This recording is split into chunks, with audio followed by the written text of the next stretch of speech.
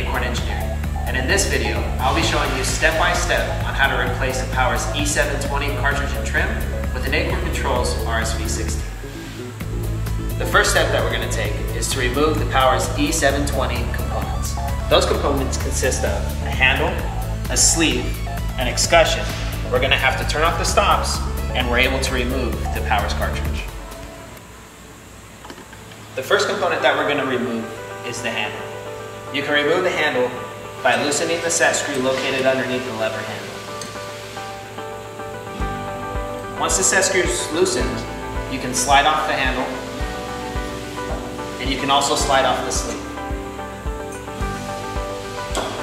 Then we'll be removing the excussion plate, held down by 2 Phillips screws.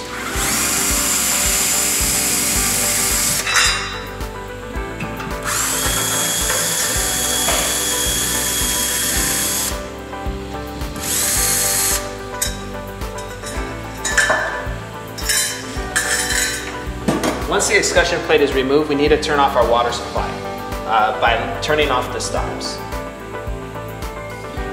There's a stop for the hot, and there's a stop for the cold.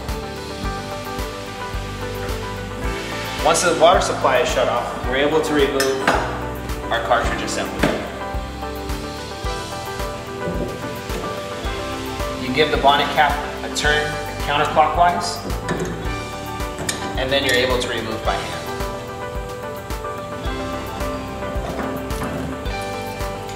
Now that the cartridge assembly is out, we want to visually inspect inside the valve body to make sure there isn't any debris or O-rings left inside.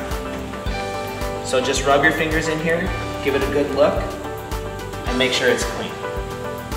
Here's an overview of the Acorn Controls RSV16 components that you'll be installing. Those components consist of a cartridge, a bonnet cap, a valve stem, 2 limit stops, a snap ring, and your trim package. Now that we've gone over the RSV16 components, we are ready to install. The first component that we're going to install is the cartridge assembly. If you notice on the cartridge, there's a hot and a cold labeling on each side. The hot will be to the left and cold will be to the right. You want to take the cartridge and slide it into the valve body until you feel it seat. Now that it's seated, we apply the valve stem to the cartridge and slide the bonnet cap over the stem, screwing it into the valve body.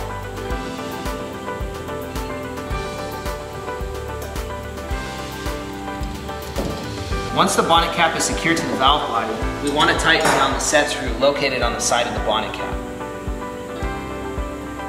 This set screw secures to the valve body, ensuring that the bonnet cap doesn't rotate after installation.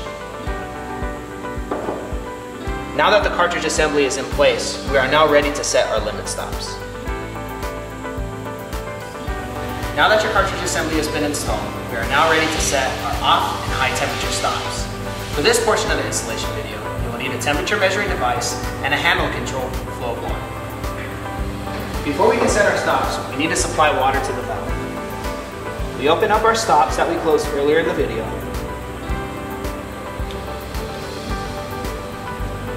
Now that we have opened up our stops and have water supplied to the cartridge, we are now ready to set our off stop. To set the off stop, we're going to slide the handle over the stem and rotate the stem 2 complete turns until the water shuts off. Once you rotated it twice and the water is shut off, go clockwise 90 degrees and come back until the water shuts off. By doing this, it primes the stem and makes it easy for the snap ring to be installed. Remove the handle and apply your off stop.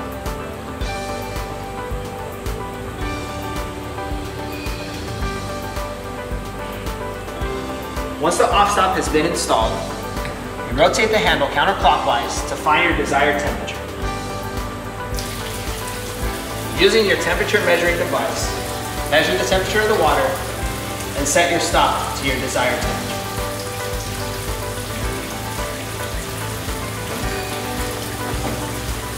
You remove the handle and install your high temperature stop.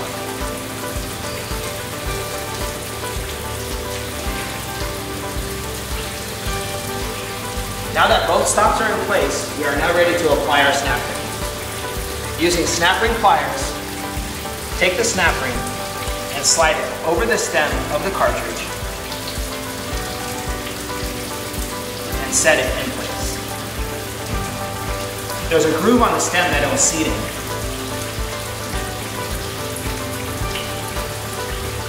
Once it's seated, you are now ready to turn off your water and install your trim.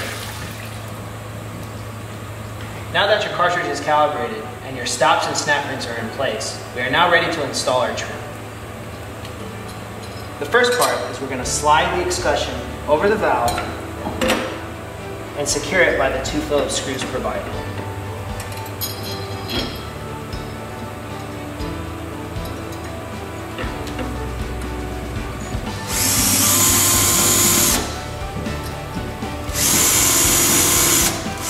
Once the excussion is secure, we are now ready to install our handle.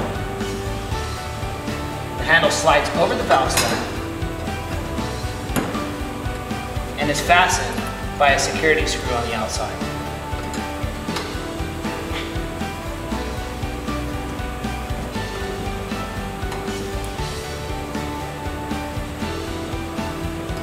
And that completes your installation of your Acorn Controls RSV16. So that concludes our video. I hope this installation video was informative and helped you during your installation process. For further detailed instructions, please visit our website at www.acorneng.com. Thank you.